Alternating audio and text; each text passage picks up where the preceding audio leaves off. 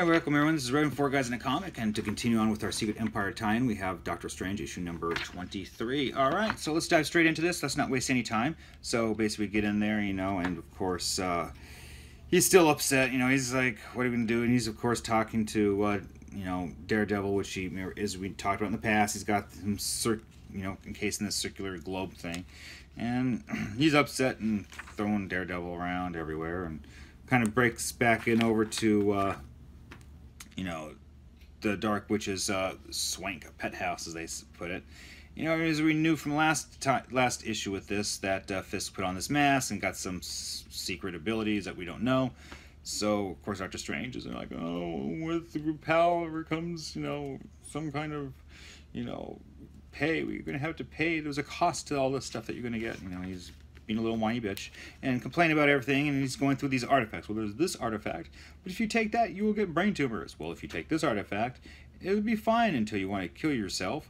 And then there's this artifact, which is fine unless you want to turn into a werebear once a month. Werebear, really? Who came up with that idea? So, I think of Care Bear. But anyways, so it goes back in there, and they're all talking about, whose souls are clean and pure enough to do what and everything. And Fisk starts, basically emanating evil, more evil than I guess he already is. And, Ben is over there, and, he's absorbing some kind of white magic. And, of course, the white and the dark magic collide, and they fight. And as you can see in here, and, of course, white magic is going to win. There's a comic books. What do you expect? Then we get back over there, and of course, our guy, he's all going to take down, the, Cloak and Dagger, Iron Fist, and Luke Cage, and all of them out there.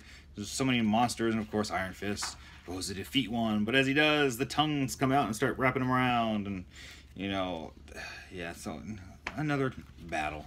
What can I say? And then of course, Cloak comes out there, and he gets captured inside of a book.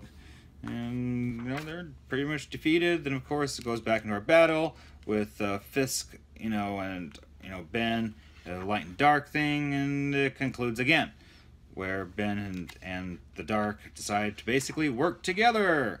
So, Doctor Strange is like, oh, wow, okay, cool, yeah, maybe everything's going to be just fine. So they start working together, and they go out there, and what should happen but a sentient biplane, I guess you can say. It's flying around on its own. It decides to pick up Spider-Woman and give her a ride, but yet she also has to learn how to fly it for her to get a ride from the sentient plane.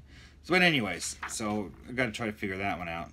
And of course, as you can see, bring it on, Doctor Strange, bring it on. And it concludes with that. So another Secret Empire tie-in. Okay, that was it. That's all there is. Nothing too spectacular. But we shall see what's going to be going on with our next video, because I think it's going to get a little bit more interesting. So stay tuned. Remember, Hail Hydra. Cut off one head and two more shall take its place.